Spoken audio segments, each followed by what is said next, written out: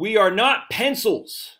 We are witnessing firsthand the dangers of relying on complex, uncontrolled global supply chains. Oh, man. From the American Conservative, just Dateline the other day by Declan Leary. We're going to read this a little bit because I've been thinking about this a lot. Many of y'all know that I love iPencil from Leonard Read is just one of the all-time most classic libertarian small stories. I don't even call it a story. It's insanely good. This was written like 1948 or something like that. It's fundamental to libertarianism. Let's put it this way. It's amazing. So let's read you a little bit of this. And ideas are most powerful when they're wrapped in a compelling story. Leonard's made point: economies can be hardly planned when not one soul possesses all the know-how and skills to produce a simple pencil. Unfolds in the enchanting words of a pencil itself. He could have written I car or I airplane, but choosing those more complex items would have muted the message. No one person, repeat, no one, no matter how smart or how many degrees they have, could create from a search a small everyday pencil from scratch, a small everyday pencil, let alone a car or an airplane. It's a message that humbles the high and mighty. It pricks the inflated egos of those who think they know how to mind everyone else's business. Yeah, exactly. Robespierre is said to have blessed the horrific French Revolution with his chilling declaration that one can't expect to make an omelet without the breaking of eggs. Well, they broke tons of eggs by the thousands in a vain effort to impose a utopian society upon France. But none of the Robespierres of the world know how to make a pencil, yet they want to remake entire societies. How utterly preposterous and mournfully tragic. But we will miss a large implication of Leonard Read's message if we assume it only aims at the tyrants whose names we all know. The lesson of iPencil is not that the error begins when the planners plan big. It begins the moment one tosses humility aside, assumes he knows the unknowable, and employs the force of the state against peaceful individuals. That's not just a national disease. It can be very local indeed, as we're witnessing now. Yep. In our midst are people who think that if only they had the government power on their side, they could pick tomorrow's winners and losers in the marketplace, set prices or rents where they ought to be, decide what forms of energy we should power our homes, and choose which industries should survive and which should die. They should stop for a few moments and learn a little bit of humility from a lowly writing implement. All right, so we're going to stop there for a second because I want to show you what. We just got to read this because it's fundamentally fantastic. But I've been thinking a lot about this because it has everything to do with supply chains. I'm telling you, I want to just go over one thing real quick and then we'll kind of come back around. Let's go to mail. One of the best things I've loved about this article is once government has a monopoly of a creative activity such as the delivery of mails, most individuals believe that the mails could not be efficiently delivered by men acting freely. And here's the reason. Each one acknowledges that he himself doesn't know how to do all the things incident to mail delivery. He also recognizes that no other individual could do it. These assumptions are correct. No individual possesses enough know-how to perform a nation's mail delivery any more than an individual possesses enough know-how on how to make a pencil. Now, in the absence of faith in free people, and the unawareness that millions of tiny know-hows would naturally and miraculously form and cooperate to satisfy this necessity, the individual cannot help but reach the erroneous conclusion that the mail delivered can only be by government masterminding. All right, at 100%. So then we come to where we are today. Reliance on complex, uncontrolled, globalized supply chains. And we talk about it. In December 1958, Leonard Read published a blockbuster essay in the Freeman, which had a few years prior been acquired as a for-profit project by his Foundation for Economic Education. In iPencil, he outlined the staggering complexity of the globe-spanning market network by which an object seemingly so simple as a pencil is brought into being. Countless laborers have been involved in the production of the wood component by the time it reaches the pencil factory, all the way to the lumberjack who chopped down the tree. And of course, we must consider the factory workers who assembled the truck, the lumberjack who assembled the truck, the lumberjack drove the forest that day, the craftsman who forged the axe he swung to fell the tree, the South American peasants who picked the beans for the coffee he brewed. The capacities of individual market actors naturally yes, automatically arrange themselves into creative and productive patterns in response to human necessity and demand. Without ever realizing it, the Brazilian bean picker plays an integral role in the arrival of a yellow #2 pencil on the American writer's desk. Had he not done so, each of them be worse off for it. He concludes his paying, whatever, to the pencil. The lesson I have to teach is this: leave all creative energies uninhibited. Merely organize society to act in harmony with this lesson. Let society's legal apparatus remove all obstacles the best it can. Permit these creative know-hows freely to flow. Have faith that free men and women will respond to the invisible hand. The faith will be confirmed. iPencil treats supply chains as a language of religion. They are miracles in which we must have faith. They are a product of some inscrutable but benevolent superhuman intelligence. The precision alone of the invisible hand demands from us reverence and wonder. And yet, such far-reaching complexity is not without its pitfalls. Reed himself effectively admits as much, albeit accidentally, when he writes that neither the miner nor the logger can be dispensed with any more than can the chemist at the factory or the worker in the oil field. This is meant not only to reinforce our awe, but to the discerning reader, especially now, it is in fact an admission of the supposed miracle's profound fragility. It neither is the miner nor the logger can be dispensed with. What happens if the miner or the logger stops showing up for work? What happens if half the truck drivers suddenly decide to stop driving in a quick succession?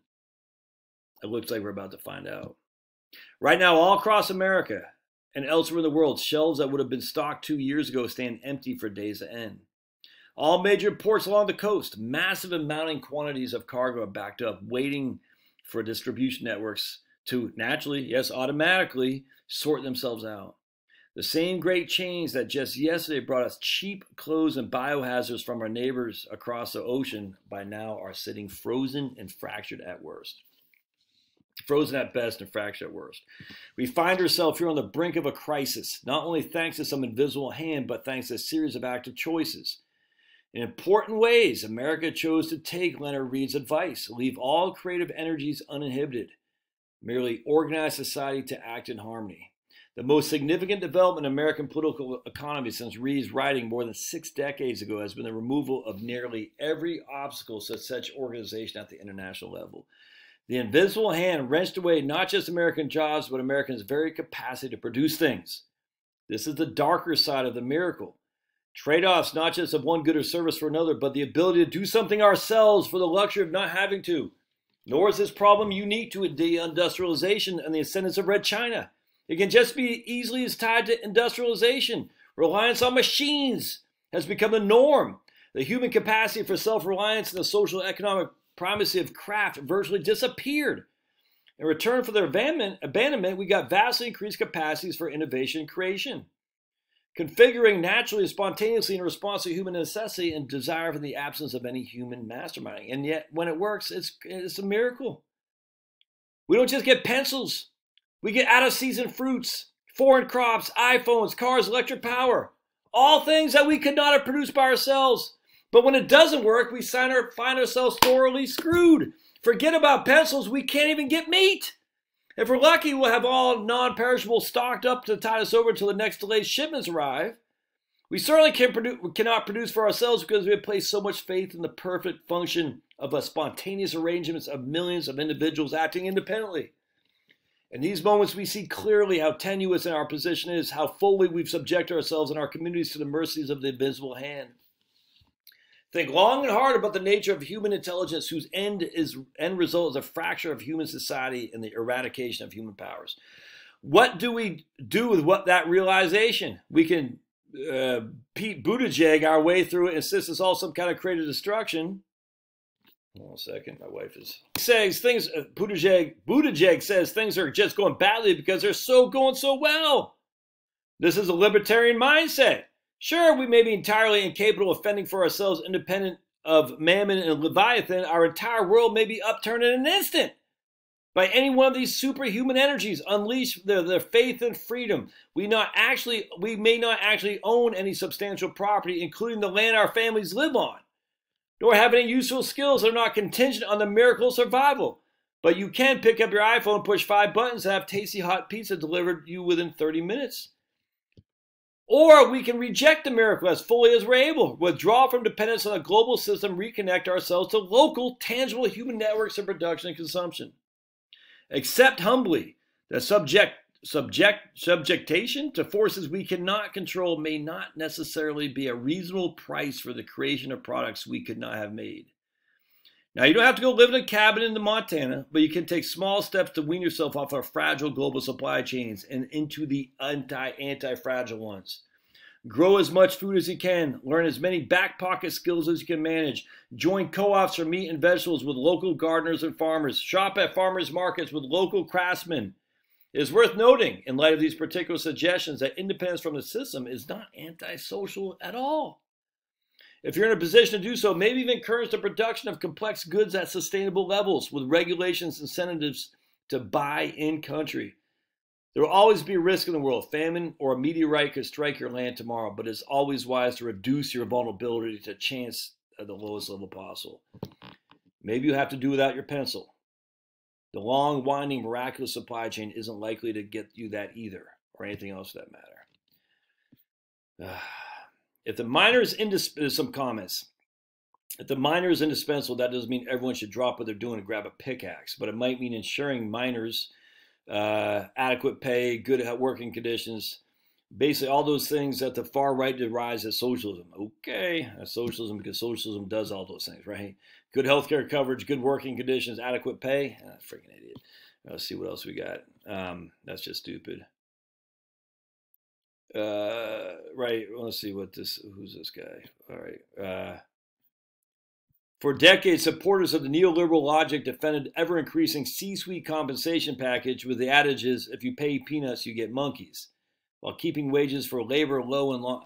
All right, so the American conservative gets a lot of far lefties on here. It's weird, man. It would be enough for me if the government just stopped spending and printing. It's all about money printing. The issue is capitalism. As an owner of capital searching for return on capital, you direct your capital where it has the highest returns. All right, I don't, the comments bore me on this, but I hope you're having a reawakening of the libertarian fantasy here. I tell you, because this is, look, I've fallen for it. I still do. I don't mow my lawn anymore. I hire out because my time's more valuable doing this. Believe it or not, it's crazy. But what if you're not building large power transmissions, LPTs, because your time is more valuable moving hedge fund money around from point A to point B? And I'm saying as a country. Instead, you're relying on your mortal enemies to do that for you. And then all of a sudden, the supply chain goes down. Your mortal enemy says, we're not going to give you these LPTs. What do you do then? I've been talking about this since I started this YouTube channel, by the way. I've been talking about this, supply chain issues, LPTs, large power transmissions, the lack of steel. And here we are. I just think it's going to get worse. I might be wrong. I hope I'm wrong. But this is not sustainable. It's just not, man. Yeah. Anyone know about, I'll do another video on that. All right, we'll see you.